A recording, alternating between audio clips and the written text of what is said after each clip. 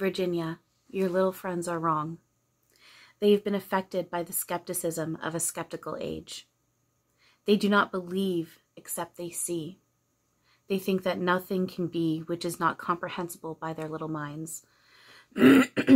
All minds, Virginia, whether they be men's or children's, are little.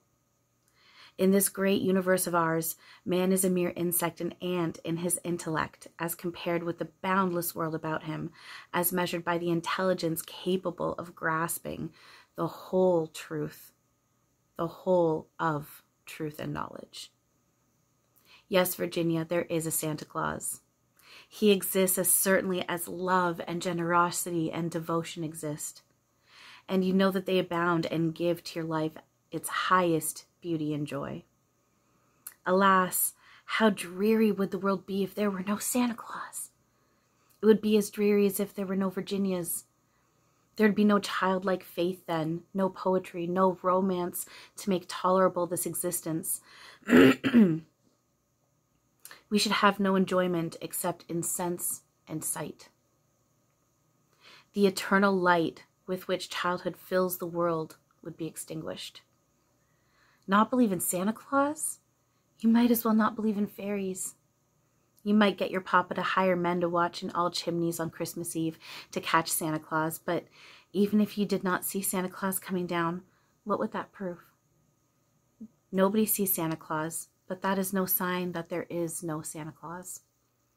The most real things in the world are those that neither children nor men can see.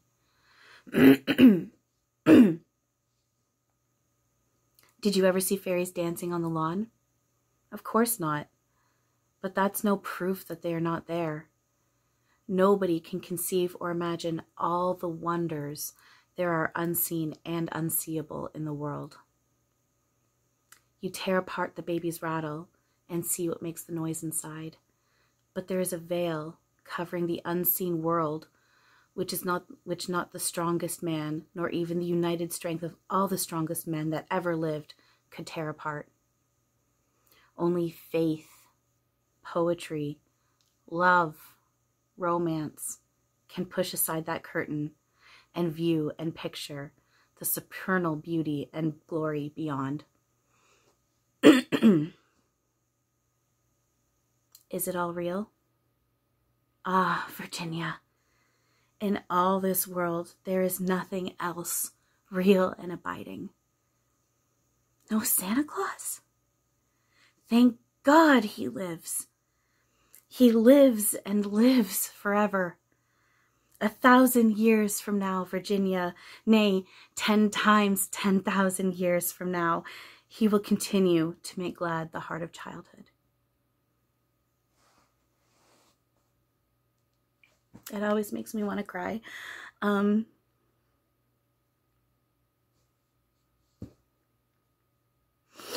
It's just really beautiful. So that was an editorial written by Frances P. Church in response to a little 8-year-old girl writing a letter to the newspaper he worked at, asking if Santa was real. And magic is real. These unseen things that we fantasize and wish were real, that beautiful magic, that magic that we all seem to be able to hold on to in childhood, and it seems to dissipate as we become older and older, that is real. The energy, the spirit of Santa is real. Energy is real. The spirit and energy of St. Nicholas is real, and it expands into Santa Claus and every other beautiful, magical thing we can think of.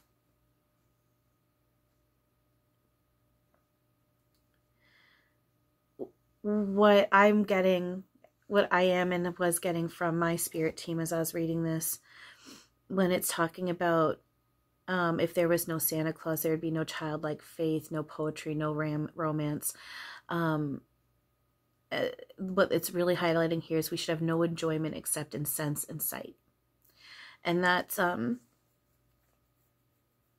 really beautiful key point right there. That was the key point in this whole thing, because then the next part goes, the eternal light with which childhood fills the world would be extinguished.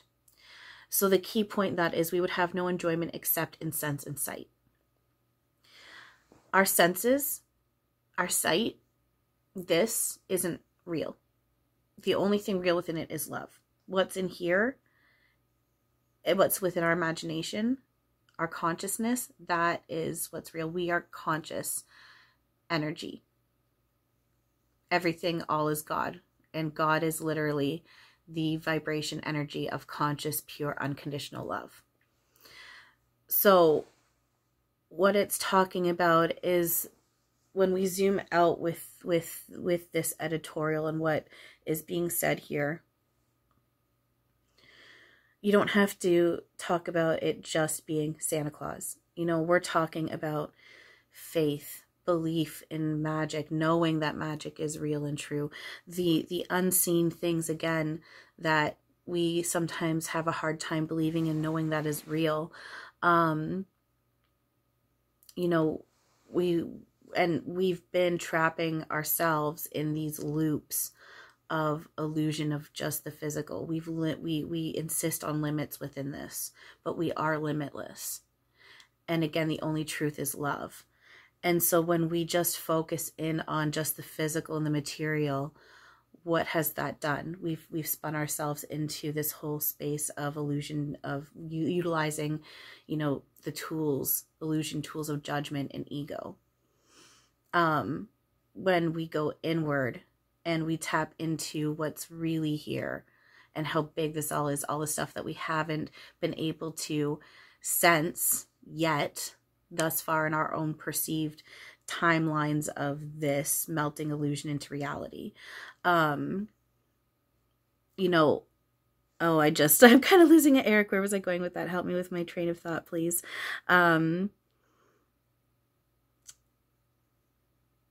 Sorry, hang on. Just give me 1 second. So basically, Eric's saying, yeah, just go with that. Ding, yes, they're kind of, my team, myself, has me kind of blocked to go in a certain direction with this. So basically, the main point of this little part here is just talking about, excuse me, you know, we're melting away this illusion of the fact that we're limited. And we're limited by our avatars, and we're limited by the physical. And again, truth is coming online, which is love, joy, happiness, abundance.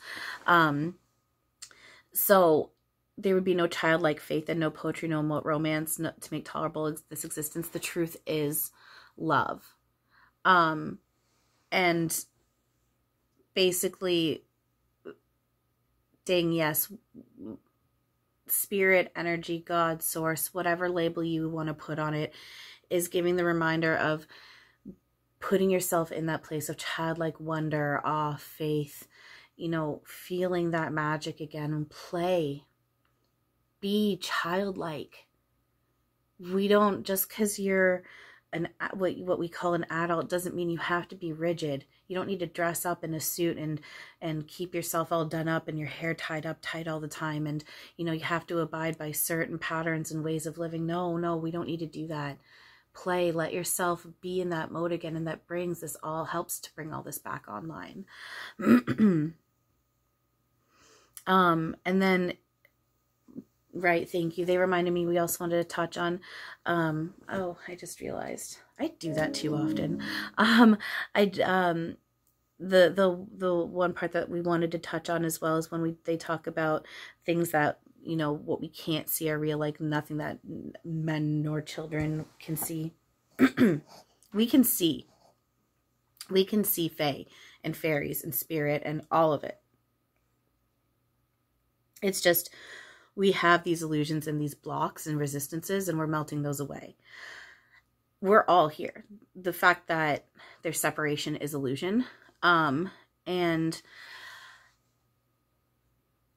so it's not that these things can't be seen. We just choose not to see them, and we're choosing now to start to see them. And children can and do tap into seeing these things. It's just another, again, it's just a really good way of explaining how what's within our imagination, what's really real is the unseen. The physical isn't real. It's energy. Everything is energy. And it's boundless. Is that the right word? There's no boundaries to it. It's not limited. And the only truth to it is love. And it's beautiful and it's magic and it's beyond. So, and as I'm reading this, you know, as we're reading about Santa Claus being real and the energy I'm getting, it very much is. I can feel how it's really, we can focal in on it being Santa Claus specifically, but it really is just, I can feel how when we zoom out with this editorial, it really is talking about just what all this actually is and how God's source love is real and having faith within that and being in that mode of play. Like it says, no Santa Claus. So as in no magic, no belief, not even belief, because belief brings in mistruths and illusion. So, you know, so when it says no Santa Claus, no belief, no love, not belief. Because belief, the thing is, belief is a really good stepping stool. You can utilize belief, but it really is going into truth. It's switching from our beliefs and we're bringing truth online. So instead of no Santa Claus, we could also utilize, you know, no faith, no love, no magic, no childlike play, wonder, and awe. Thank God it lives and lives forever. 1,000 years from now, nay, 10 times 10,000 years.